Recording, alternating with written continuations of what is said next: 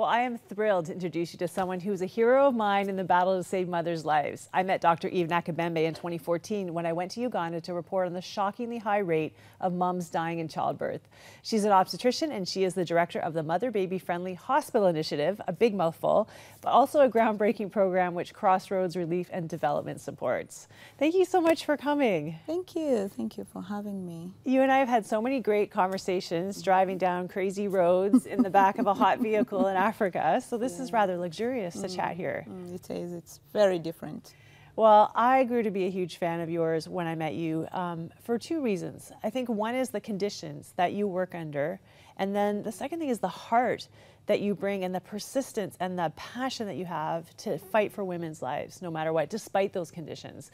So I just want you to paint a picture for people about kind of the conditions that you deliver mothers in. What is it like there? I think the first thing, mothers are mothers everywhere. So we have the mothers. We have many big numbers of mothers who come to us. But in my kind of facility, because mothers go to different health facilities along the grid, like a health center 2, 3, 4. But many of those health centers are known to fully functional. They may go there and maybe the doctor with the skill is not there, or the midwife. They could go to those kind of places and maybe the equipment is not there. So they all end up coming to our bigger hospitals like you saw them. And that was a crazy overcrowded hospital. It's crazy. I've never seen anything like it. Women on the floor in the halls, laboring everywhere. People can't imagine. I don't know how to explain it. It's mothers everywhere, but it's also with them hardly having, anything from basics, a decent washroom, water, a bed, like you said, or, just a comfortable chair that you sit and wait before you are attended to. So it's those are the conditions, but it's also the health workers trying so hard to save lives, but, without much. So many times you have a woman, she's in obstructed labor or some sort of complication. You have the skill, but you're told we cannot do surgery on her because we've run out of clean linen. The power is out. We don't have sutures. We don't have medicine, or even would you have to operate on her without giving her any kind of painkiller? Sometimes it's after the surgery. During the operation, they buy. Sometimes moms have to go and buy the drugs for their spinal anesthesia, giving them something to kill their pain. But beyond, because during the surgery, of course, you can't do it without the right painkillers, analgesia. But after that, you see a mom who's had a C-section and she's in pain, and they're telling her, go and buy your drugs. We wrote them for you. Please go buy them. And she's like, I'm waiting for my husband to bring the money. But when you're in so much pain, you just can't keep waiting for somebody to bring you money. And maybe they don't have the money. Yeah, and maybe they don't have the money for that. So for us, it breaks our hearts as well. You say this mom, and sometimes you help, but how many moms can you help, with your resources? How many? That's right. Yeah, you don't have unlimited resources yourself. You don't. And when I look at you too, I think, you've got way too many moms, not enough medical people, and not enough supplies. And so sometimes I know you work, what's the longest shift you've ever worked doing C-sections, for example? You can do C-section 24 hours non-stop, and it's not that even at the end of 24 hours you have finished, but you can't go on. So sometimes I think the longest I've ever done was close to 48. There was nobody to hand over to, and there was just emergency after emergency. The kind of mom who you either save now or she's gone, She dies. So you can't walk away. You can't walk away, and it's always funny. Sometimes the nurses are like, maybe it's you who needs a drip faster because your blood sugar levels just go so low, because it's not like the hospitals where here in Canada where there's a fridge, you can get some drinking water, you can take an apple. The mothers sometimes here bring chocolates for the doctors and nurses. No, it's a completely different setting. So you could literally be 48 hours doing C-sections with no food, no water, and no sleep. You have to look for it yourself. If you need any water, you have to be like, somebody, can you go buy me this? Or somebody, can you go buy me a soda? So some of those are, situations. It's sometimes what discourages some health workers who leave It takes courage and commitment and faith for you to stay, and you all can't walk away. You know, somebody needs to stay and help the moms. I know, and then I think about, when do you decide that you have to go home? So 48 hours and there's still nobody there and moms are dying. Like, the decision to go get sleep sometimes is to let someone die, and yet you can't physically, you're not Superwoman. Yeah, you're not, yeah. It's a team. The teams may be small, but people really have a team spirit. It's not you only. You're few, but sometimes you're like, okay, you know what, I think let me go away and somebody take over. The midwives are always there, and they're also few, but what they will do, they'll line up all the moms and tell them, you know, you have to wait. We know you have to wait. So in our kind of hospitals, a mother can wait for an emergency section for a whole day. Like, she's supposed to have an emergency cesarean on Tuesday and she gets it on Wednesday. And of course the outcome, yeah, sometimes the outcome is that you come the next day and you find she had, you know, a decision made for an emergency cesarean section. But there was nobody to do it. And sometimes if there's somebody to do it, the sterile linen was finished. The sterilizer doesn't work. There were no sutures. You know, there are all these reasons why it couldn't be done. It's more than us being available. Even when we're available, there's just some other resources aren't there. And then sometimes they'll have obstructed labor, or the baby will die in utero, or, you know, they live with medical complications for the rest of their life because of the delay. Really is a part of the problem. Yeah. Well, you know, just like so much of the work that I do around the world, I could get extremely depressed looking at that picture because it can be so overwhelming. But the truth is that it doesn't have to stay that way. And you are part of a team that we partner with Save the Mothers, who are working to change that.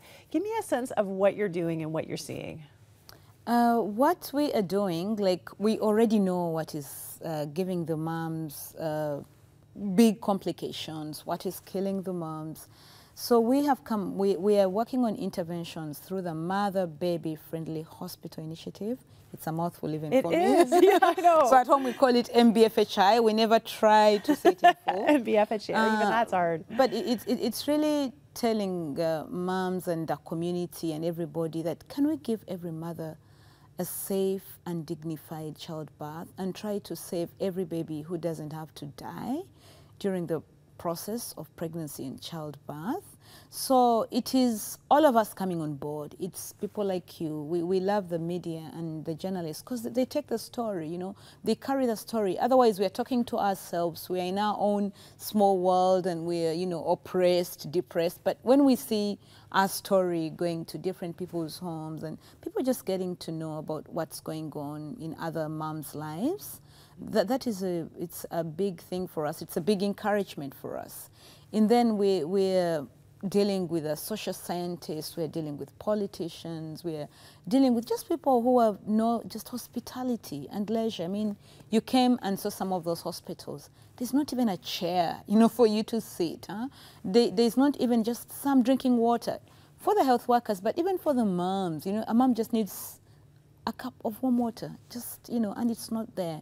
So it's all of us coming together, and then we give them the best possible quality care that they can have in their setting. Well, and some of the touring that we did when I was in Uganda was that we looked at facilities that had been adopted by the Mother Baby Friendly Hospital Initiative for a couple of years, and other ones that were just coming on, and you could see the change. Not even just, I mean, obviously the facilities, so sometimes we'll show pictures of beds that are ripped and mattresses, and people will say, oh, that's terrible, but in actual fact, it's unsanitary. And if you've just had surgery and you're on that bed, many times you can get diseases that will kill you. So it's a much bigger issue, and but changing everything, the tools that you need to do your job, the medicine that you need, the sutures that you need, making sure that there's electricity, that there's a generator, and that there's gas. I mean, I was talking to a doctor, he was operating and the power went out and there's a generator, but there's no gas for the generator. There's nobody to go buy the gas for the generator. So it's so complex, but also just the attitude of the health workers was a huge thing. Like that fight, you know, you told me a story a few days ago about a mom who was dying, and she was bleeding out. She had a placenta on her uterus, and they thought that she was dead. And you went over and checked her pulse, and she still had one. And what did you do? Just tell me that story, because I think it's that kind of, the difference is the attitude and the fight that you have and others bring that save moms' lives.